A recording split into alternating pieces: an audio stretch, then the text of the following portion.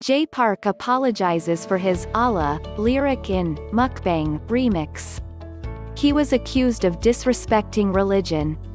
Jay Park has apologized for his lyrics in Mukkbang remix, following backlash from listeners. Mukkbang remix, a 2020 song by Lil Cherry and GOLDBUUDA, features verses by Jay Park, Dumbfoundead, and BIBI. Some listeners claimed Jay Park disrespected both Christianity and Islam by comparing himself to God, the Holy Ghost, and Allah in his lyrics. From Princess_Thirlwall, at P_Thirlwall. Calling himself a God, and comparing himself to the Holy Ghost? Then talking about Allah like that? He disrespected Christianity and Islam right there. Well done Jay Park. Clapping hands. Medium skin tone. If you still choose to support him, just admit you're a horrible person and get lost. He deserves to be cancelled. From Aya, at Wongover. Sorry non-SKZ, but just found out about Jay Park's super offensive lyrics about comparing himself, Astagfirullah, to Allah and even terribly trying to rhyme it with Wallah, and it's just. Sorry, but if you genuinely support this man PLSSSS block me BC, I'm super weirded out by him. From Leah to the power of 7 at Yerinkith. The fact that Jay Park also wrote this song just shows how disrespectful he is. When will these artists stop using Islamic things for their aesthetics and HV a basic decency for our religion? It's too normalized and got swept under the rug every time. Sad face. From it Stay D-Dub. This is the nth time Korean artist disrespecting our religion, and now Jay Park too? WTF is wrong with y'all? Can you respect us at least? We had enough.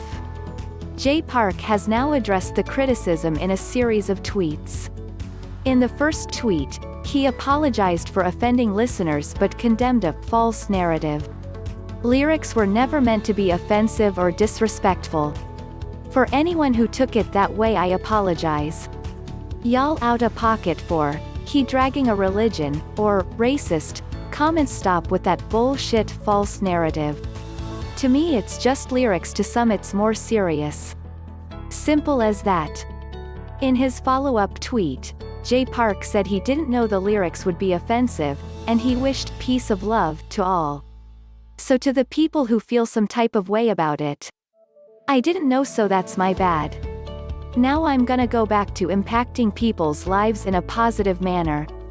Hope y'all do the same. Peace and love to everyone. Jay Park also acknowledged that fans come from all around the world and take things indifferently, depending on their perspective. Yeah, but everyone lives in different countries and has different cultures, languages, and perspectives. Everyone takes things indifferently depending on where you are, how you grew up, etc. Words, symbols, mean everything to some, but for those who don't know, just a other word. Rather than dragging the controversy out, Jay Park hopes to move on from the misunderstanding.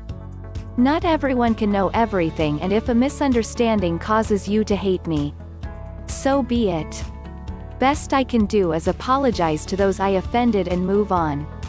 In the next tweet, Jay Park apologized, full-heartedly, and showed love for fans. To those who wanna hate me, let 'em hate, he wrote. Love y'all too. Of course, if it made you feel bad, I apologize full-heartedly. Definitely understand where you're coming from. I will be more mindful next time, dear. Love all my real Muslim fans, and I hope it don't make you think of me any different. Jay Park has since deleted his original tweets in favor of posting a new apology letter to Muslim fans. Thanks for watching it. Please don't forget to subscribe for more videos.